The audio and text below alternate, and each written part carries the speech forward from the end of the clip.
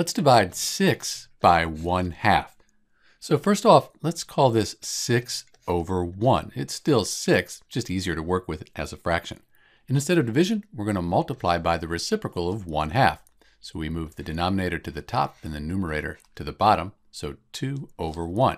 6 times 2 over 1, that equals 6 times 2 is 12 over 1. That gives us 12. So dividing 6 by 1/2, we get 12. And you can check this. If you take 1/2 of 12, you're going to get 6.